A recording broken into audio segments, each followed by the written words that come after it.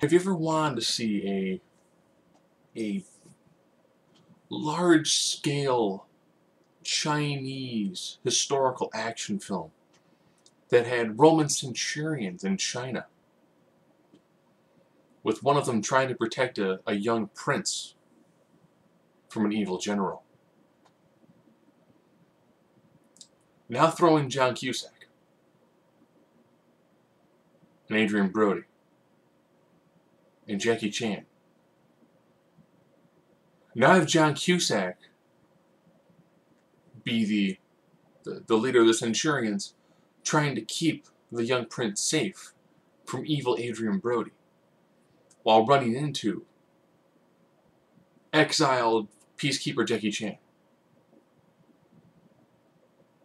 John Cusack doesn't do an accent, so it's Chicago and John Cusack as a Roman centurion, leader of a well, essentially leading a centurion guard in China, trying to keep a child safe from Adrien Brody and his army.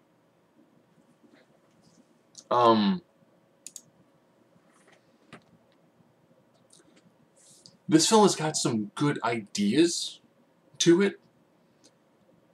I like some of the thought processes and the way that it's kind of going, but it's got a really bizarre cast.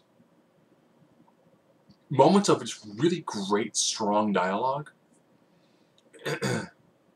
especially when you have the Centurion Guard and they're in the Chinese city, and they're working together to fortify it against the upcoming army, and they're singing some of their different songs back and forth, and they're coming together as one culture. Those moments are actually really good, but then it's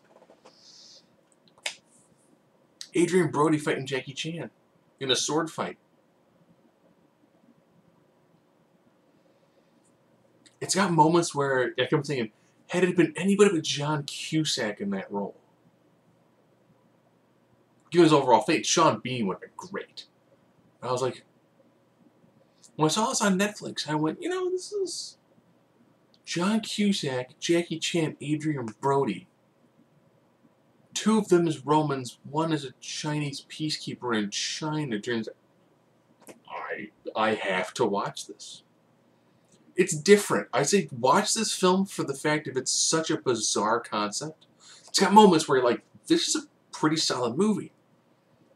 And other parts where that train comes off the tracks and just plows right into a school for the blind.